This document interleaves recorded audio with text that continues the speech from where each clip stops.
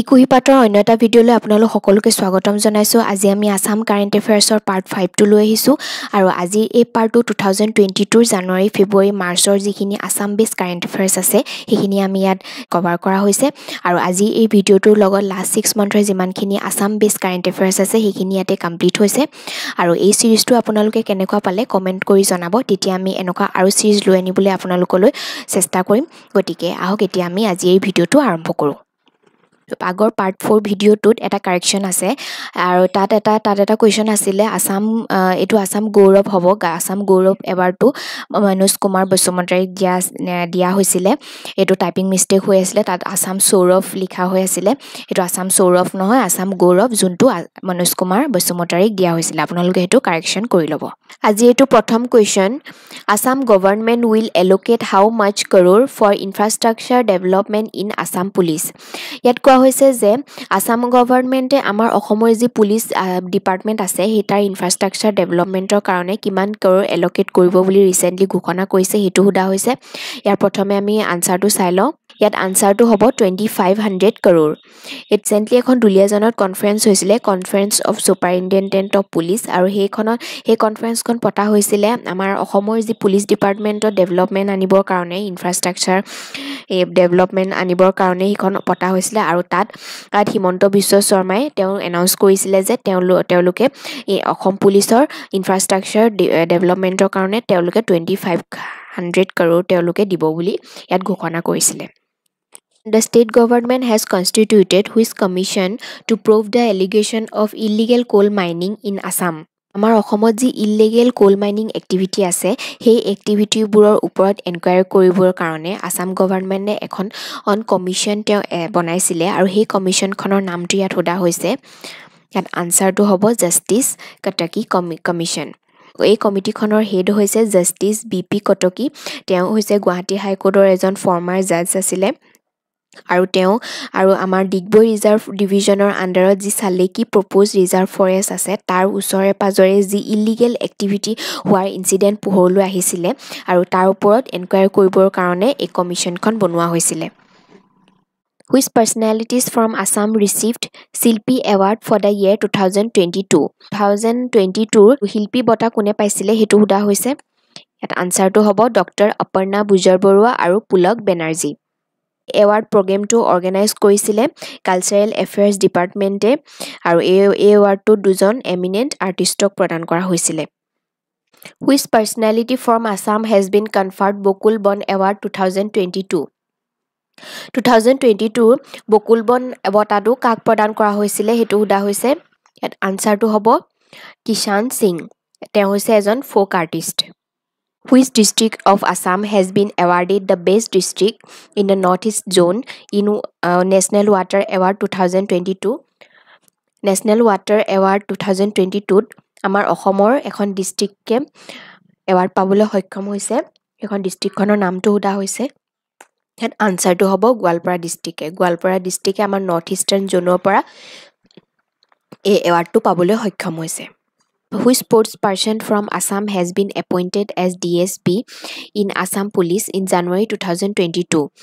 অসমৰ কোনগৰাকী খেলুৱৈক DSP হিচাপে নিযুক্তি দিয়া হৈছে 2022 জানুৱাৰীত হেতু কোৱা হৈছে। ইয়াত আনসাৰটো হ'ব লভলীনা বৰগোহাঁইক। তেওঁক DSP হিচাপে নিযুক্তি দিয়া হৈছে। তেওঁ হৈছে সেকেণ্ড স্পৰ্টছ পাৰ্চন অসমৰ পৰা যাক DSP হিচাপে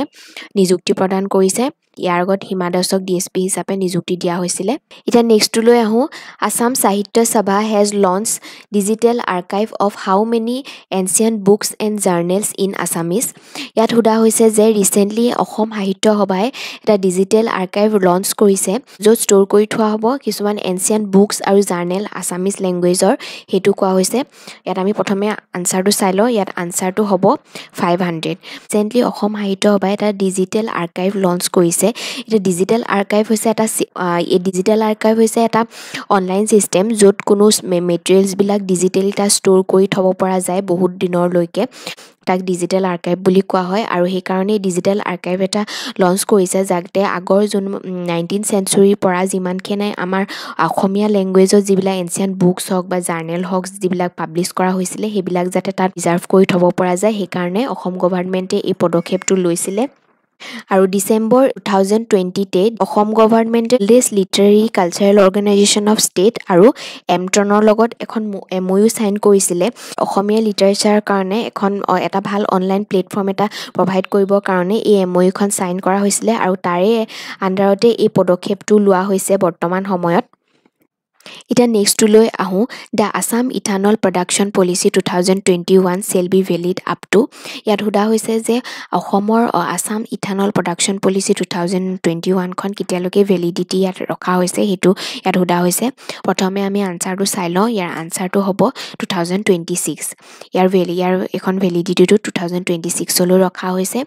এখন আমাৰ ইউনিয়ন গভৰ্ণমেণ্টে এখন বায়োফুয়েল পলিচি আনিছিলে আৰু সেই বায়োফুয়েল পলিচিখনৰ আন্ডাৰতে কিছুমান ষ্টেটে এই ইথানল প্ৰডাকশনটো প্ৰমোট কৰিবৰ কাৰণে ষ্টেট ওয়াইজ কিছুমান পলিচি আনিছে আৰু এইখন হৈছে আমাৰ অসম গভৰ্ণমেণ্টে অনা এখন পলিচি আসাম ইথানল প্ৰডাকশন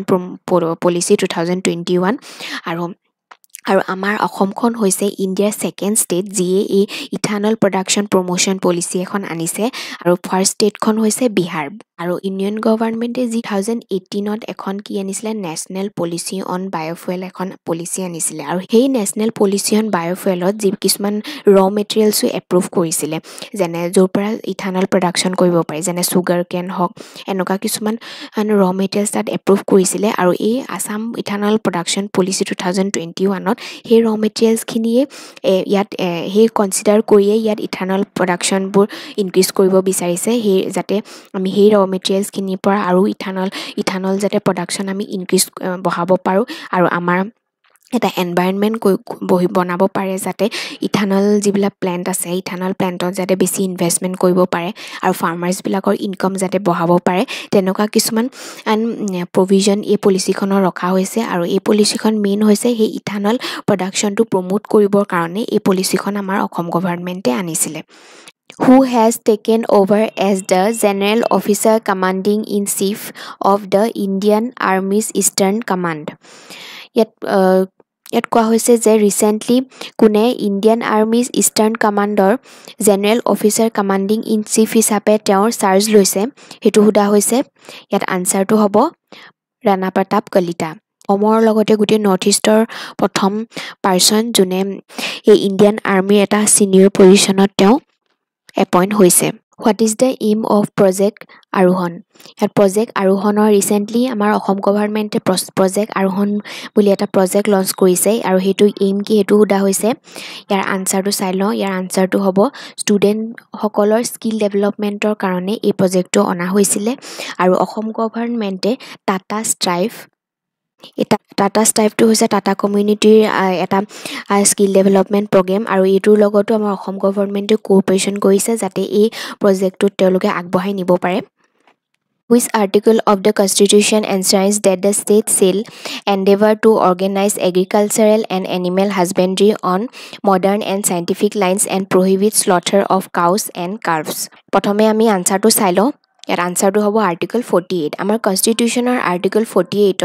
কোৱা হৈছে যে যিবিলাক এগ্ৰিকালচাৰ আৰু এনিমেল হাজবেণ্ডৰী যিবিলাক পশুপালনৰ যিবিলাক প্ৰক্ৰিয়া আছে সেইবিলাক যাতে ভালদৰে অৰ্গানাইজ কৰা হয় মডাৰ্ন আৰু সাইন্টিফিক মেথডছ আছে সেইবিলাক ওপৰত বেছ কৰি মেথড বিলাক ভাল কৰা হয় আৰু লগতে যিবিলাক কেটেল আছে কাউ হক বা কাভছ হক সেইবিলাকৰ যাতে স্লটাৰ সেইবিলাক যাতে অবৈধভাৱে বধ কৰিবলৈ দিয়া নহয় হেতুৱে এই আৰ্টিকলটো লিখা আছে আৰু এই কোৱেশ্চনটো দিয়াৰ এটাই কাৰণ হৈছে ৰিসেন্টলি এটা আসাম যিখন কেটেল প্ৰিজাৰ্ভেশ্যন এক্ট আছে বিল আছে সেইখনৰ ওপৰত বহুতে নিউজত আছে আৰু সেই কাৰণে যেহেতু এই আৰ্টিকলটো ওপৰত বেছ কৰি সেই বিলখন বনোৱা হৈছে সেই কাৰণে আমি এই আৰ্টিকলটোৰ ওপৰত জনাটো দৰকাৰ Ita next to ahu NRL is pursuing a mega integrated refinery capacity expansion project to increase its refining capacity from 3 million metric ton per annum to 9 million metric ton per annum at a cost of 28,026 crore with a consortium of 12 lender banks led by which bank? কৈছে যে নমলিগড় refinery লিমিটেডে এটা mega integrated refinery capacity expansion project এটা হাতত লৈছিলে য'ত তেওঁলোকৰ যি ৰিফাইনিং কেপাচিটি আছে সেইটো তেওঁলোকে 3 মিলিয়ন মেট্ৰিক টন পাৰ এনামৰ পৰা ইনক্ৰিজ কৰি 9 মিলিয়ন মেট্ৰিক টন পাৰ এনামলৈ তেওঁলোকে কেপাচিটিটো ইনক্ৰিজ কৰিব বিচাৰিছে আৰু সেইটো টোটেল কষ্ট তেওঁলোকে এই প্ৰজেক্টটো হৈছে 28,026 crore আৰু এইটো এটা 12টা লেণ্ডাৰ বেংকৰ লগত তেওঁলোকে এগ্ৰিমেণ্ট কৰিছিলে আৰু ইয়াত কোনটো বেংকে লিড লৈছিলে সেইটো সোধা হৈছে ইয়াত আনসাৰটো হ'ব state bank of India CM Himanta Biswa Sharma breaks which rank among the top 10 most popular CMs in India. Recently, এটা survey হৈছিলে য'ত Himanta Biswa শৰ্মায়ে top 10 most popular CMৰ লিষ্টত তেওঁলোকৰ নামটো আনিবলৈ সক্ষম হৈছিলে তেওঁ কোনটো ৰেংক পাইছে হেতু সোধা হৈছে ইয়াত আনসাৰটো হ'ব 7th rank আমাৰ হিমন্ত বিশ্ব শৰ্মাই 7th rank পাবলৈ সক্ষম হৈছে আৰু ইয়াৰে টপ ৰেংকত আছে ওডিশাৰ CM নবীন পাটনায়ক তেওঁ টপ পজিশন পাইছিলে Which University of Assam has received ISO certification recently? আমাৰ অসমৰ এখন ইউনিভাৰ্সিটি ৰিসেন্টলি ISO সাৰ্টিফিকেশন খন পাইছে কোনখন ইউনিভাৰ্সিটি পাইছে এটো হুদা হৈছে ইয়াত আনসাৰটো হ'ব ডিব্ৰুগড় ইউনিভাৰ্সিটি সাৰ্টিফিকেশন খন দিয়া হয় যিবিলা অৰ্গানাইজেচনে তেওঁলোকৰ বিজনেস সমূহ এটা ইন্টাৰনেশনাল ষ্টেণ্ডাৰ্ডত তেওঁলোকে সাৰ্ভিস প্ৰভাইড কৰে তেতিয়া এই সাৰ্টিফিকেশন খন প্ৰভাইড কৰা হয় The third Commerce Laboratory of Assam inaugurated at which College of Assam? The third Commerce Laboratory এটা স্থাপন কৰা হৈছে অসমৰ কোনখন কলেজত হেতু হুদা হৈছে গড়গাঁও কলেজত থাৰ্ড কমাৰ্চ ল্যাবৰেটৰী এটা স্থাপন কৰা হৈছে The next to state government has decided to create a second addition to Orang National Park and Tiger Reserve by expanding its existing area of 78.82 square kilometer to dash square kilometers. ইয়াত কোৱা হৈছে যে state গভৰ্ণমেণ্টে Orang national পাৰ্কৰ যি 78.82 square kilometre area আছে সেই এৰিয়াটো তেওঁলোকে অলপ ইনক্ৰিজ কৰিব বিচাৰিছে হেতু হুদা হৈছে কিমানলৈ ইনক্ৰিজ কৰিব বিচাৰিছে হেতু হুদা হৈছে ইয়াত আনসাৰটো হ'ব 278.82 square kilometer increase কৰিবলৈ তেওঁলোকে ডিসাইড কৰিছে Recently government of Assam has sanctioned the formation of dash as newest district of Assam Recently Assam গভৰ্ণমেণ্টে আমাৰ অসমত এখন নতুন ডিস্ট্ৰিক্ট বনাবৰ কাৰণে sanction কৰিছে ইয়াত আনসাৰটো হ'ব তামুলপুৰ আৰু এই তামুলপুৰ ডিস্ট্ৰিক্টখন এড কৰাৰ পিছত আমাৰ অসমত ডিস্ট্ৰিক্টৰ সংখ্যা হ'ব 35 খন ডিস্ট্ৰিক্ট হ'ব আমাৰ অসমত Which personalities from Assam have received the Padma Shri Award for the year 2022 for their contribution in social work and literature and education? Amar Ohomor pora kun keijone Padma Shri Award paisile for 2022 karone hetu huda hoise ইয়াত আনসাৰটো হ'ব শকুন্তলা চৌধুৰী আৰু শ্ৰী ধনেশ্বৰ ইংতি শকুন্তলা চৌধুৰীয়ে পাইছিলে social ওয়াৰ্কৰ কাৰণে আৰু ধনেশ্বৰ ইংতিয়ে পাইছিলে literature আৰু এডুকেশ্যনৰ কাৰণে Ita next to লৈ আহো আলি আই Ligang festival is associated with Mising সম্প্ৰদায়ৰ যি আলি আই লিগাং ফেষ্টিভেল আছে এটো কিহৰ লগত জড়িত হৈ আছে হেতু হুদা হৈছে ইয়াত আনসাৰটো হ'ব agriculture Louis Nagai festival is সেলিব্ৰেটেড by which tribe ইয়াত আনসাৰটো হ'ব Naga tribe of Manipur Ita next to লৈ আহো The rhino population in Kaziranga National Park has increased to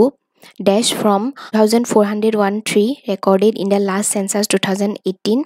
and this year's census had a first use of drones for the survey এতিয়া recently যি survey কৰা হৈছিল rhino পপুলেশনৰ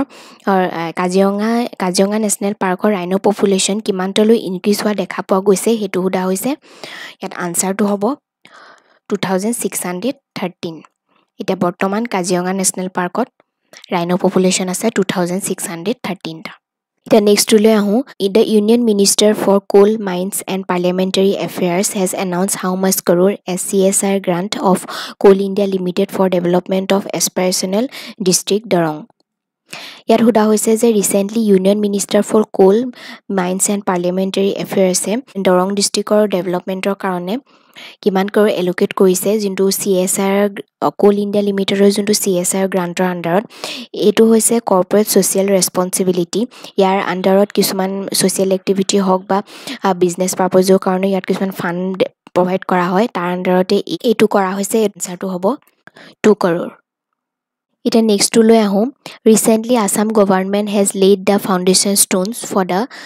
পাঞ্চকৰ্মা centre of excellence at which place of Assam recently Assam গভৰ্ণমেণ্টে পাঞ্চকৰ্মা centre of এক্সিলেঞ্চখন ক'ত বনাবৰ কাৰণে তেওঁলোকে লৈছে সেইটো সোধা হৈছে ইয়াত আনচাৰটো হ'ব জালুকবাৰী ষ্টেট আয়ুৰ্বেদা কলেজ আমাৰ অসমৰ যি আয়ুৰ্বেদিক ছেক্টৰটোক ডেভেলপমেণ্টটো আনিবৰ কাৰণে এইটো কৰা হৈছে এতিয়া নেক্সটটো লৈ আহোঁ as a part of Udaan initiative C planes port will be developed at which places of Assam Udaan ইনিচিয়েটিভৰ আণ্ডাৰত চি প্লেনছ পৰ্ট কেইটামান বনোৱা হ'ব অসমৰ ক'ত বনোৱা হ'ব সেইটো সোধা হৈছে গুৱাহাটী উমৰাংচু ডিমা হাছাও আৰু কাজিৰঙা নেশ্যনেল পাৰ্কত হুইচ মুনিচিপেল বোৰ্ড এডপ্টে ৰিভাৰ ডলফিন স্বচ্ছতা মেস্কট কোনখন মুনিচিপেল বোৰ্ডে ৰিভাৰ ডলফিনক স্বচ্ছতাৰ মেস্কট হিচাপে তেওঁলোকে লৈছে সেইটো সোধা হৈছে ইয়াত আনচাৰটো হ'ব শিলচৰ মুনিচিপেল বোৰ্ড আৰু তেওঁলোকে যি বাৰাক ৰিভাৰত যিহেতু বাৰাক ৰিভাৰত ৰিভাৰ ডলফিনৰ দিনে দিনে এক্সটিংশ্যনৰ দিশে গৈ থকা দেখিবলৈ পোৱা গৈছে আৰু সেইকাৰণে তেওঁলোকে এই ৰিভাৰ ডলফিনক স্বচ্ছতাৰ মেস্কট হিচাপে লৈছে যাতে তেওঁলোকে গোটেই ক্লিন ৰিভাৰ ইক'চিষ্টেমৰ ওপৰত ফ'কাছ কৰিব পাৰে আৰু এই ৰিভাৰ ডলফিনক বিলুপ্তি হোৱাৰ দিশৰ পৰা যাতে বচাব পাৰে এতিয়া নেক্সট লৈ আহোঁ in composite water management index 2.0 Assam ranks which position among north eastern and the Himalayan state